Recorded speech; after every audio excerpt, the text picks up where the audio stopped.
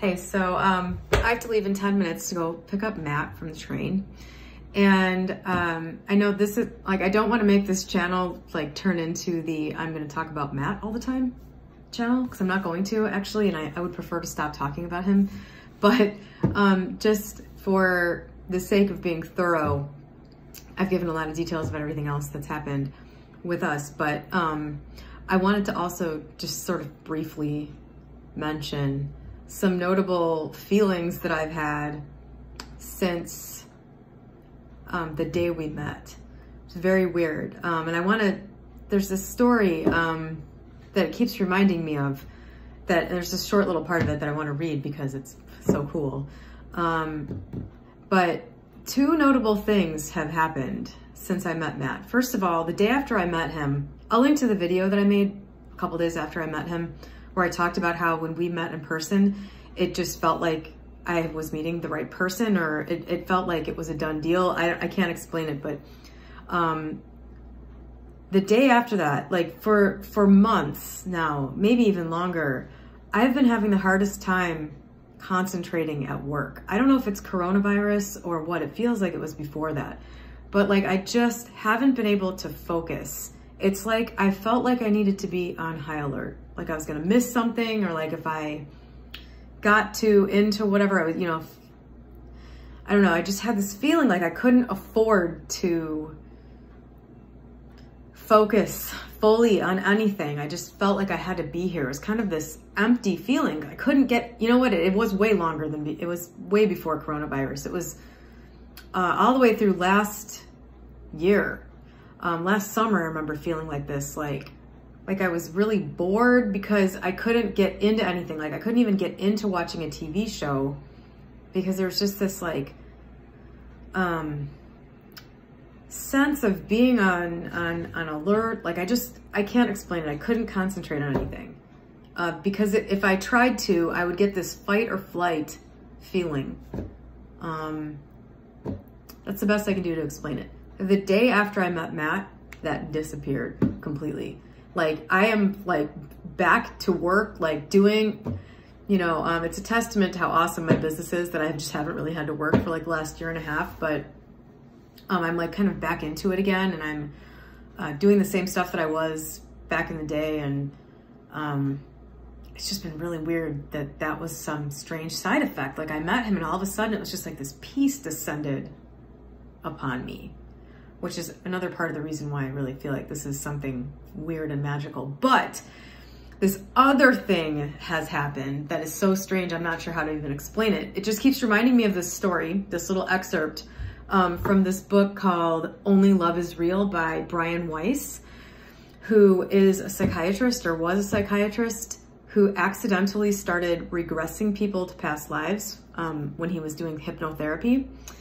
And so he wrote the book, Many Lives, Many Masters, which if you haven't read that, you should go pick it up like today and spend your Corona Friday night with, glass of wine or something in this book. It's amazing. And then his third book is Only Love is Real, which is this amazing story. I've probably read this book once a year since I was 16. I don't know. It came out a long time ago. But it's basically the story of how he had two clients at the same time coming to him for past life regression, and they were recounting the same lifetimes from different perspectives. And finally he like put two and two together, that he had these two people that didn't know each other, that were like past life, like soulmates, or, father, daughter, lovers, that kind of stuff, in all these other lives. So this book's just amazing. It's awesome. Assuming it's true. It's supposedly a true story. I don't know. I just read this for the last time in December, and I just remember thinking, like, I know that I have not met. If I have somebody like that, if I have like a soulmate that I've spent other lifetimes with, I've never recognized that person in this life. I'm telling you, when I look into Matt's eyes, I know him from somewhere. It's crazy. But so I wanted to read this little thing because this is so cool. I love this story. And I don't know how else to explain kind of what I felt like has happened since I met Matt, because it's whatever. Let me just read it. After one of my workshops, a participant told me a marvelous story. From the time she was a little girl, if she let her hand hang over the side of her bed, another hand would lovingly take hers, and she would be reassured no matter how anxious she was feeling. Oftentimes, when her hand accidentally went over the bedside and the grasp surprised her, she would reflexively jerk back her hand, and this always broke the embrace. She always knew when to reach for the hand and to feel comforted. There was, of course, no physical form under her bed. As she grew older, the hand remained. She married but never told her husband about this experience because it seemed so childlike. When she became pregnant with her first child, the hand disappeared. She missed her loving and familiar companion. There was no hand to take hers in that same loving way. Her baby was born, a beautiful daughter. A little while after the birth, while lying in bed together, the baby took her hand. A sudden and powerful recognition of that old familiar feeling flooded her mind and her body. Her protector had returned. She cried with happiness and felt a great surge of love and a connection that she knew existed far beyond the physical.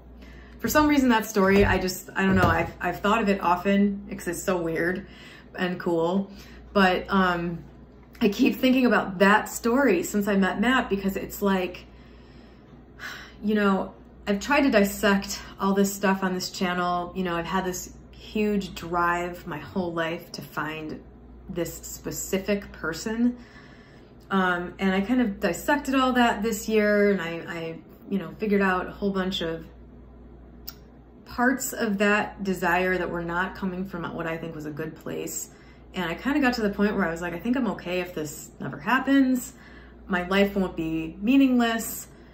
You know, I know that my romantic fulfillment is a done deal, but even so, like, I want to be in this mental place where I'm okay with it. And I think I got there.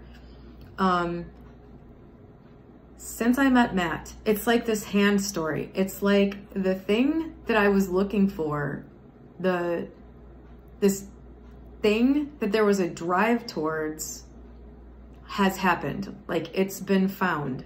Like, I've been trying to articulate this to him, like when I talk to him about it, and it always comes out awkwardly. Like, if you decided to just disappear, it's not like that drive comes back and I continue looking for that thing. Like, that drive that I felt was to find him. I'm sure of it. It's like it was an imaginary thing that suddenly disappeared and is now in human form. Just like that hand story. I just keep thinking of the hand story. So this is the weirdest thing ever. It's really cool. I don't know what it means, because all I've ever had was this drive towards this thing, without really knowing, you know, I don't know if it means we spend the rest of our lives together. I would imagine that, I don't know. The thing is, I don't know where that's coming from or what it's for. I would imagine it's to be together. But the thing I know for sure is that the drive for that thing it's found the thing. So what happens now, I don't know. But it's pretty cool. It's kind of cool feeling that that's gone, because it's just kind of been something that's been with me my whole life. You know, this sense that I hadn't found a thing I was looking for. I've never felt this way before. It's beyond me. It's not even like, oh, I'm so in love, I found the right, it's not even that. It's like, it's just this weird thing that's like been brought into fruition or something. I can't explain it, but it's cool. Anyway, that will be, I think, the last, I think I've said what I have to say about the Matt thing. I would like to just experience it now. I'd like to go experience him right now at the train station. So I just wanted to share that thing. Many Lives, Many Masters, Only Love is Real, both by Brian Weiss, MD. He's got a bunch of other books that he's written about the same stuff, and they're all awesome, but like those two are my favorite. Many Lives, Many Masters is the first one, and I don't know, if you're a romantic, especially if you don't feel like you've ever met your soulmate, like just Only Love is Real. I grabbed those two books, like literally drive to a bookstore, I'm sure they'll be in stock, and just get them, and that should cover most of your weekend and leave you in a more mystical and hopeful and, I don't know, excited place. If your thing is people, if you're single or whatever, I don't know. It's pretty cool stuff. So anyway, that's all I wanted to say. Have a good weekend, and I don't know.